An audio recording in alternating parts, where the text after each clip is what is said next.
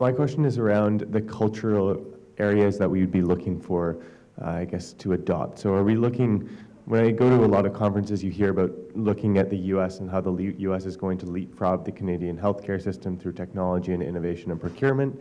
We look at the stuff that's going on in Europe, but I don't know how many of us actually know in depth what's happening in Europe, but the cultural model of Europe seems to fit more with the cultural identity of Canadians. What do you see as being kind of where we should be talking about our goal as a country, and which areas should we be looking at? I think that just looking at the landscape of healthcare, you know, one of the biggest issues, and you've heard about the Patients First strategy in Ontario, is really focusing on chronic disease and really the gap that exists between acute care and home care. So, you know, that's an area I think that's very fertile for digital health. And that's an area where there is a significant gap with other jurisdictions. So, you know, you could be talking about diabetes or hypertension or mental health, et cetera. So I think that's one example.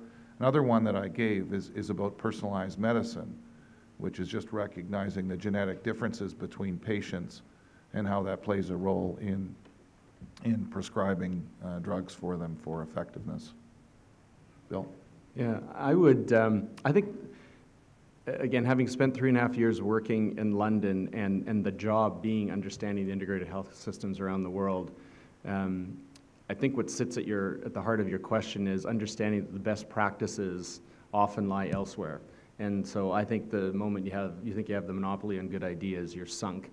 So again, I'm excited by the role and the vision that created it, and the fact that they put somebody like me in it, because the ministry, the deputy minister, the minister, the government want ideas brought in from abroad. The challenge, and you really put your finger on it, is best practices don't necessarily mean that they're applicable to your jurisdiction, because they could be the perfect thing in Germany or in the US and end up bankrupting the Ontario fee-for-service system. So you have to be very careful about applying models. But I do think that one thing I've learned in this role is I've always thought cost effectiveness was an important role or feature of any new technology. So I've always believed that. I've been a bit surprised at technologies that are in, because I didn't really know the device industry before I took this over. The technologies that are in the system that actually aren't cost effective, and I won't get into that. I'll leave that to others who know more about it than me. But it's actually quite interesting that in a relationship-based procurement model, which is often emotional sometimes, like sometimes it's even a recruiting tool, like, you know, a very important practitioner is being recruited by 3 other places in the US or Western Europe, and he or she wants a particular technology, and the foundation thinks it's really sexy, and so it gets procured. It may not be cost effective, and that's interesting to me, because these technologies should be cost effective.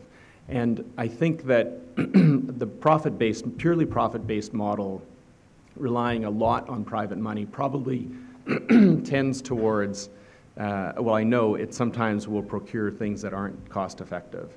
And so we don't want to go down that road and can't go down that road. And so I also know that there are many examples, and Denmark was one of them, other Scandinavian countries, Germany, where in Europe there's a particular effort to combine the economic and the political and the policy-making functionalities, so that you can achieve multiple, it's social enterprise, right? Like you can achieve multiple objectives at the same time. They seem to be less afraid of this notion that you can make money at something and also deliver the social good in the way that you should as the government. And so I think that in the healthcare model, there are lots of examples that we could use from both.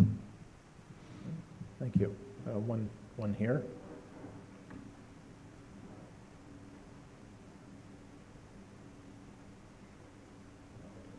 Nope.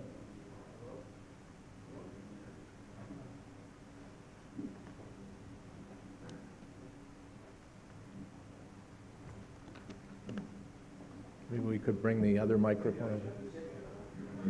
No, I think we've got it. Is that better? All right. My question is around the queue of medical devices for approval right now.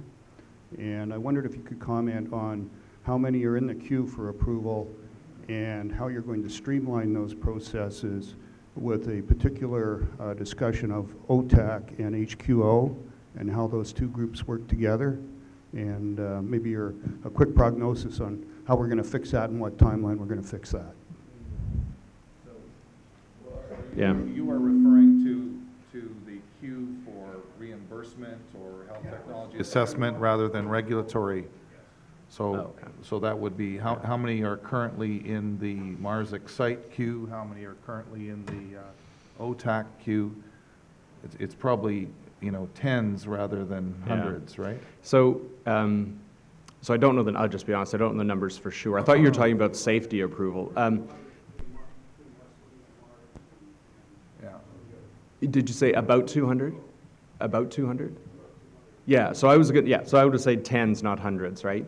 I don't have the exact numbers. I think that I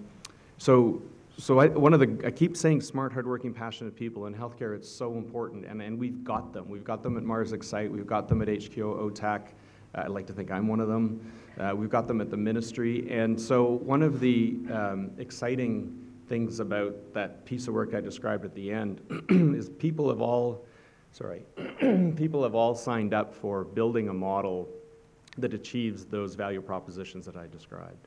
So the answer to how we're going to get there is we are literally designing a process as we speak. We had a meeting on Thursday, we're going to have another one this week, that has the Ministry of Ontario with its partners, so Mars Excite, HQO, OTAC, and others, looking at how to actually achieve the value proposition. So, look, I don't think it's a secret to say that Mars Excite has spent a lot of time and is only going to have its first product come through in 2016, and there's only one or two more in 2017. So I don't think anyone's particularly happy with that. I don't think even the folks who are working on it. But that is what it is, right? And I'm a firm believer in that. Like, we are where we are. Okay, so now where do we go next? And the part that excites me is those folks, as well as, you know, Josh Tupper and Irfan Dalla and the ministry, right? The ministry leaders are all looking to work together to build that process. So by the end of this year, I hope that we'll be able to describe a general process for those companies that go into Mars Excite, and as I say, hope to come out the other end. And I also know that at HQO and OTAC, they themselves are talking about how do we get a list of prioritizations in front of everyone so that we actually are identifying the types of technologies that we want to see instead of just kind of waiting to take on all comers. Like, what could be a better process for identifying the companies that we want to look at, getting those technologies assessed in a more timely manner, and having them come out the other end with, with crispness such that the ultimate goal is achieved, namely cost effectiveness assessment and ultimate penetration in the market. Bill, I just had a comment because I mentioned in my opening remarks that as an industry we go through the HTA process, whether it's now with Mars Excite, but more traditionally with Irfan's group at Health Quality Ontario, and what we find is that no means no for good reasons. You don't have the right evidence, you don't have the right economics, that we can all accept that. But yes often is a very complex answer, which may not result in anything. In fact, I'm not speaking out of school here and saying that we've had some things go through the OTAC process, a decade ago that still have not been applied or scaled and spread. So how do you plan to address sort of the second half of the process after you've gathered the appropriate sort of evidentiary package? Yeah. How do you apply it? So that's a great question. I honestly think it's going to come down to some form of prioritization up front and some form of agreement by those bodies I've described that if you hit the milestones that are set out in the health technology assessment or other review, that you'll get into the marketplace.